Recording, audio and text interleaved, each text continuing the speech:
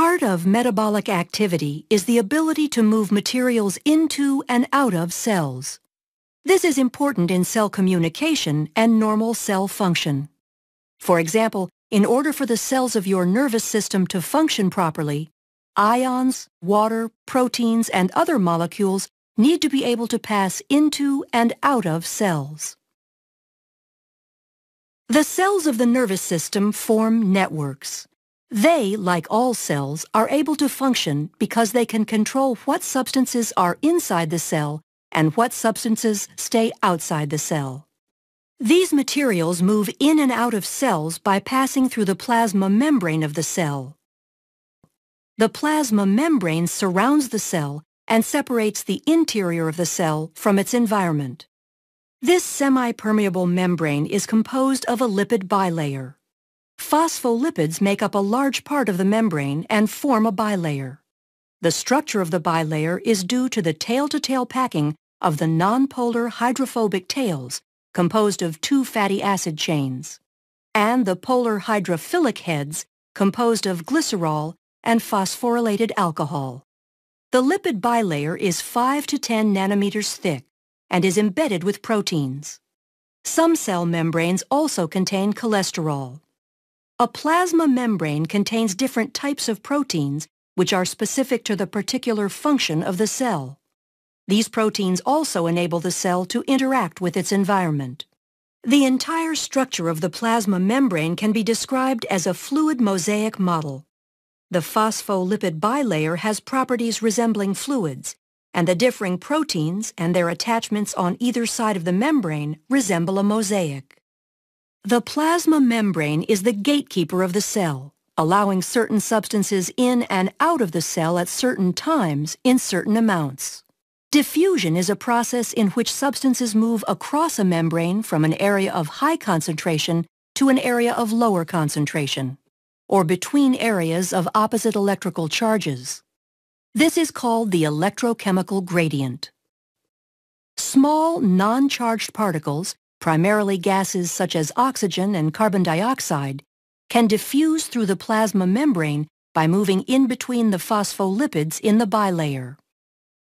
However, the cell needs to control what enters and leaves, and so transport proteins aid in the selective movement of other molecules across the membrane without the input of energy.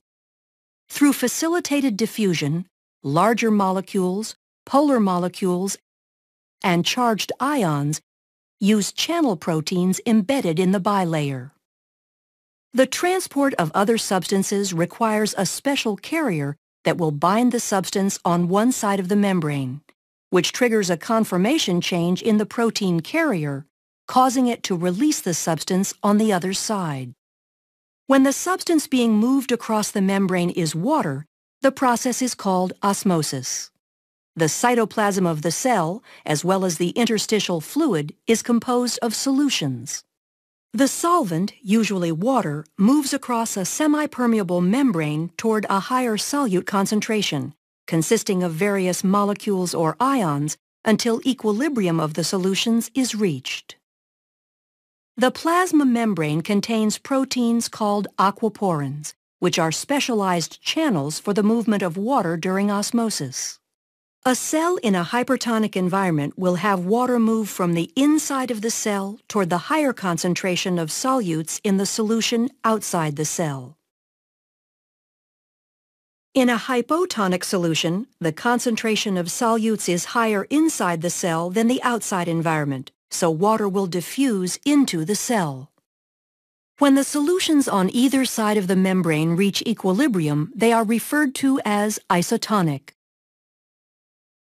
When substances need to be driven against their concentration gradient from low to high concentrations, active transport is required. This process uses energy to move a substance across the membrane using selective protein carriers. The sodium-potassium pump is a specialized membrane protein carrier, common in most animal cells, that moves sodium and potassium ions across the plasma membrane.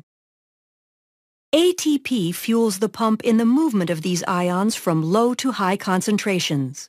moving sodium ions outside of the cell where they become concentrated and bringing potassium ions into the cell where their concentration is higher relative to the outside. In other instances of active transport, the concentration gradient created from the action of one pump can be used as the input of energy to drive a different pump, a process known as coupled transport.